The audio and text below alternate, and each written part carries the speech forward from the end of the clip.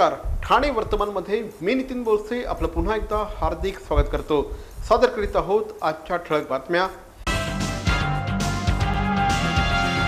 शिवसेना प्रमुख बाळासाहेब ठाकरे यांचा स्मृतिदिवस आज ठाणे शहरामध्ये अतिशय भावपूर्ण वातावरणामध्ये साजरा होत आहे। जवळपास 4 वर्षांपूर्वी शिवसेना प्रमुखांचं निधन झालं आणि संपूर्ण देश एक प्रकारे ठप्प झाला असं म्हटल्यास वावगं ठरणार नाही।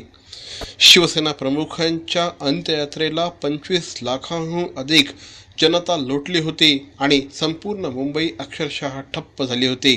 दिवाळीच्या दिवसांमध्ये संपूर्ण नभोमंडळ काळवंडलं की काय अशा प्रकारचं चित्र निर्माण झालं होतं। शिवसेना प्रमुख हे त्यांच्या भाषण शैलीसाठी ओळखले जात असत। शिवसेना प्रमुखांची काही भाषणं, त्यातले काही मुद्दे आज आम्ही आपल्यापर्यंत घेऊन येत आहोत। ही तुमच्या शिवसेनेची ताकद आहे, ही माझी एकट्याची नव्हे। मी शिवसेना प्रमुख जरूर, पण तुमची ताकद माझ्या बरोबर आहे म्हणून मी शिवसेना प्रमुख आहे। शिवसैनिक हा बाजूला करून मला शिवसेना प्रमुख म्हणून मिळवता येणार नाही। ही माझी भावना आहे, ती प्रत्येकानं जोपासली पाहिजे। शिवसेना प्रमुख बाळासाहेब ठाकरे यांच्यावर त्यांच्या वडिलांचा प्रचंड मोठ्या प्रमाणामध्ये प्रभाव होता। प्रबोधनकार ठाकरे यांच्या विचारांचा मोठा पगडा त्यांच्यावर होता आणि त्यांच्या भाषणांमधनं देखील ते जाणवत असे। वडिलांनी मला जो एक मंत्र दिला आहे, तुझ्याकडे जर आत्मबल असेल, आत्मबल, ज्योतिषाकडे जाऊ नकोस, कुंडली दाखवू नकोस, हात दाखवू नको, निराळ्या पद्धतीने दाखव, पण तसा दाखवू नकोस। तुझ्याकडे कुठचा ग्रह कुठच्या घरात बसला याची पर्वा करू नकोस, पण तुझ्याकडे जर आत्मविश्वास असेल, सेल्फ कॉन्फिडन्स, तर जगाच्या पाठीवर तू कुठेही जा, तुला मरण नाही। आणि ते मी करतोय आज। ते तुम्ही 1995 मध्ये ज्यावेळेस शिवसेनेची सत्ता महाराष्ट्रामध्ये आली, त्यावेळेस शिवसेना प्रमुखांचा रिमोट कंट्रोल चांगलाच गाजला होता। यावर देखील खास ठाकरे शैलीमध्ये ते भाष्य करत असत। बाळासाहेब एक रिमोट कंट्रोल आहेच, जाहीर आहे, पण जेवढ्या माझ्या रिमोट कंट्रोल बद्दल एक तुम्ही चोमड्यासारखी चौकशी करता, तेवढी हायकमांड बद्दल का करत नाही? काँग्रेसचा हायकमांड आणि माझा रिमोट कंट्रोल, कारण का इलेक्ट्रॉनिक सिस्टीम आलेली आहे। या मागासवर्गीयांना म्हणजे काँग्रेस सारख्या लोकांना काय करणार? आम्ही पुढे चाललेलो आहोत, हे तेवढेच बसलेले आहेत। मुंबईमध्ये खऱ्या अर्थाने मराठी माणूस टिकला असेल तर तो शिवसेनेमुळे असं नेहमीच बोललं जातं। शिवसेना प्रमुखांना देखील याचा अभिमान होता आणि त्यांच्या भाषणांमधून याचा नेहमी उल्लेख देखील होत असे। शिवसेना नसते तर ह्या मुंबईमध्ये मागमुसही लागला नसता, मराठी माणूस कुठच्या कुठे फेकला गेला असता। आणि मुंबईचं नाक आपल्या हातात ठेवल्यामुळे महाराष्ट्राला सुद्धा कोणी हलवू शकत नाही। शिवसेना प्रमुख बाळासाहेब ठाकरे यांची भाषणं ही नेहमीच मिश्किल असायची, त्यामध्ये मिमिक्रीचा देखील समावेश असायचा। अशाच काही भाषणांचा हा आढावा। सागर वट्याने विचारलं, म्हटलं Y you wear this saffron colour, हे तुम्ही भगवा का घालता? It's a colour of renunciation, it's a colour of renunciation, म्हणजे त्यागाचा रंग आहे। म्हटलं why the colour of renunciation should be blue black, why not blue black red yellow black? खांदे उडवतात असे। आपण सुद्धा इंग्रजीतले सुद्धा खांदे उडवा का? सगळे खांदे। बरं, पण एखाद्याने प्रश्न विचारला, वा इंग्लिश संपलं, सगळा अर्थ आला त्यात। खांदा देऊ नका, पण उडवायला काय हरकत नाही। शिवसेनेमधून ज्यावेळेस काही नेते पक्ष बदलून जात असे, त्याचा बाळासाहेबांना मनस्वी राग येत असे आणि मग त्याची तिखट प्रतिक्रिया बाळासाहेबांच्या भाषणामध्ये उतरत असे। तो मी बजावणार, हा एक संताप आहे। काय सहन करतात त्याविषयी कोणी म्हणतात की आमच्या एका खासदाराला मारलं, जोडणार की शिवसेनेच्या तिकिटावरती निवडून यायचं आणि बदमाश तिकडे जातात, मग त्यांना काय ओवाळू? आणि आता प्रश्न विचारला की समजा उद्या तुमच्या हातामध्ये सत्ता आली आणि तुमचे आमदार तिकडे गेले, तर मात्र आज तुम्हाला सांगतो सगळ्यांना, यापुढे एक आमदार तर शिवसेनेतनं फुटला तर मात्र कायद्याची पर्वा न करता त्याला रस्त्यात तुडवा।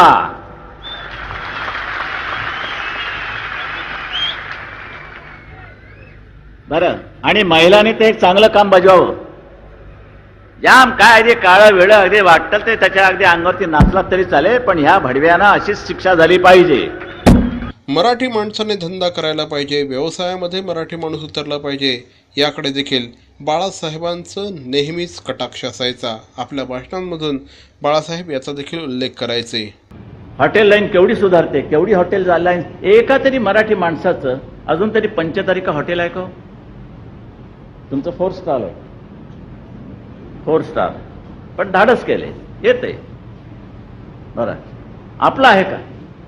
आणि राव बहादूर ओबेरांचं बघितलं, अरे बाप रे बाप, 37 हॉटेल का 38 हॉटेल जगाच्या पाठीवर, हिंदुस्तान आणि जग. इथे एक हॉटेल काढल्यानंतर चमचे मोजावे लागतात आम्हाला. हॉटेल बंद चढायला काय रे, ते काटे राहे किती आहेत साहेब? काटे 12 आहेत, पण बाकीचे 2 चमचे कमी आहेत. ती जायला सगळे चोरणार आहे सर. मग ते बायकोच्या वाढदिवसाला 2 चमचे काढून दाखवणार, तुला काय आणले? मारलेले चमचे बायकोला. म्हणजे तुमच्याबद्दल नाही बोलतो ना.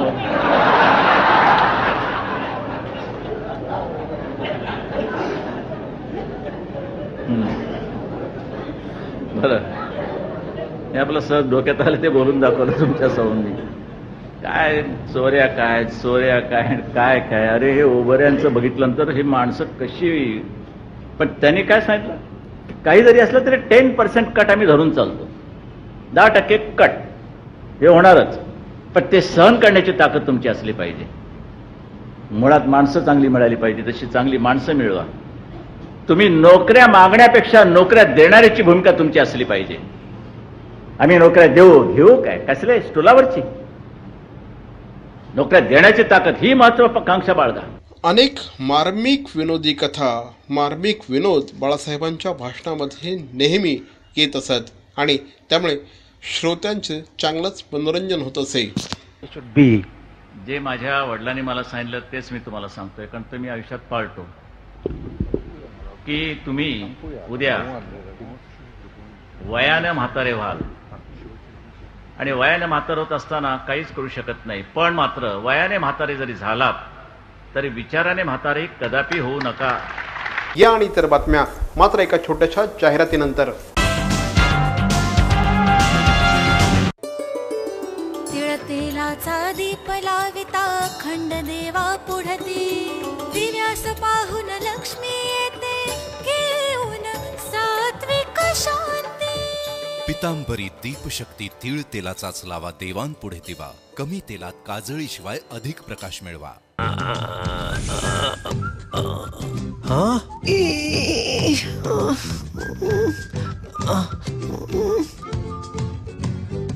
To do the DTH recharge immediately, just click on TJSP Smart Money. Enter your MPIN. Go to Merchant Payment. Select DTH Recharge, Service Provider, your account number, the money you want to transfer. Select your account, enter transaction PIN, and it's transferred.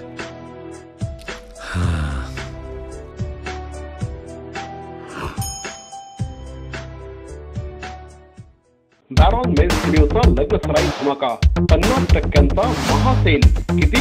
50% महासेल. हो, कुठल्याही कपड्यांवर चक्क 50% of. बॅरॉन men's studio, आमंत्रण hotel जवळ, जिल्हा परिषदेसमोर, station road, Thane. दूरध्वनी 02225304837. बॅरॉन men's studio. Shiv Sena प्रमुख बाळासाहेब ठाकरे हे ज्याप्रमाणे अतिशय उत्कृष्ट वक्ते होते, त्याचप्रमाणे ते व्यंगचित्रकार देखील होते. या शतकातल्या काही मोजक्या व्यंगचित्रकारांचं जर नाव घ्यायचं झालं तर बाळासाहेब ठाकरे यांचं पहिल्या तिघांमध्ये निश्चितपणे नाव येईल. किंबहुना शिवसेनेची सुरुवात देखील याच व्यंगचित्रांमुळे झाली. मार्मिक या त्यांच्या साप्ताहिकाच्या माध्यमातून बाळासाहेबांनी महाराष्ट्रातले अनेक ज्वलंत विषय मांडले. अनेकांवर त्यांनी अक्षरशः आसूड ओढले आणि एका साप्ताहिकाच्या माध्यमातून एक प्रचंड मोठी संघटना जन्माला येऊ शकते याचं जगाच्या पाठीवरचं एकमेव उदाहरण बाळासाहेब ठाकरे यांनी घालून दिलं. मार्मिकची पुढची स्टेप होती ती शिवसेना आणि मार्मिक हे शिवसेनेचं स्थापनेचं अत्यंत महत्त्वपूर्ण पाऊल होतं असं म्हटल्यास वावगं ठरणार नाही. त्यामुळेच या सगळ्या व्यंगचित्रांनी त्या काळामध्ये महाराष्ट्रामध्ये अक्षरशः धुमाकूळ घातला होता असं म्हटल्यास वावगं ठरणार नाही. भारतीय जनता पार्टी मनोरमा नगरच्या वतीने सोमवार दिनांक 14 नोव्हेंबर रोजी बालदिनानिमित्त प्रसिद्ध जादूगार राजू कामटकर यांच्या जादूच्या प्रयोगांचं आयोजन करण्यात आलं होतं. मनोरमा नगर परिसरामध्ये आयोजित करण्यात आलेल्या या कार्यक्रमाला मोठ्या संख्येने बाल गोपाळ उपस्थित होते. लहान मुलांना बाल दिनाच्या निमित्ताने काहीतरी आगळं वेगळं द्यावं या दृष्टिकोनातून श्री दत्ता घाडगे यांच्या पुढाकाराने या कार्यक्रमाचं आयोजन करण्यात आलं होतं. कार्यक्रमाला मोठ्या संख्येने लहान मुलं उपस्थित होती. मरावे परी अवयव रूपी उरावे, अवयव दानाचा हाच संदेश जनसामान्यांपर्यंत पोहोचवण्याचा संकल्प घेऊन निघाले आहेत ज्येष्ठ समाजसेवक माननीय नानजीभाई खिमजीभाई ठक्कर ठाणावाला. त्याचसाठी काढण्यात आली एक भव्य दिव्य रॅली. अवयव दानासाठी सुरू आहेत ठिकठिकाणी जनजागृती सभा. लक्षात ठेवा, आपला अवयव दानाचा संकल्प वाचवू शकतो कुणाचे तरी प्राण, दूर करू शकतो कुणाचं तरी अपंगत्व अगदी कायमचं, फुलवू शकतो अनेकांच्या संसारात सुखाचे बगीचे. अवयवदानाच्या या महायज्ञात सहभागी व्हा. समाजरत्न श्री नानजीभाई खिमजीभाई ठक्कर ठाणावाला यांच्या पुढाकाराने जनहितार्थ प्रकाशित. अहो, आपण आपलं घर स्वच्छ सुंदर नीटनेटकं ठेवतो ना, मग आपण आपल्या शहराच्या बाबतीत उदासीन का? आपलं शहर स्वच्छ सुंदर आणि नीटनेटकं ठेवणं ही आपली जबाबदारी आहे, हो ना? मग उचला फोन आणि विना परवाना होर्डिंग्स बॅनर्स कुठे दिसले तर 1800-222-108 या टोल फ्री क्रमांकावर कळवा. त्याची दखल त्वरित घेतली जाईल. लक्षात घ्या, आपला छोटासा सहभाग आपलं शहर स्वच्छ सुंदर आणि नीटनेटकं बनवू शकतो. भारतातील पहिला वहिला पर्यावरणवादी पक्ष अशी ओळख असलेल्या धर्मराज्य पक्षाचा 5वा वर्धापन दिन सोहळा काल अतिशय उत्साहात संपन्न झाला.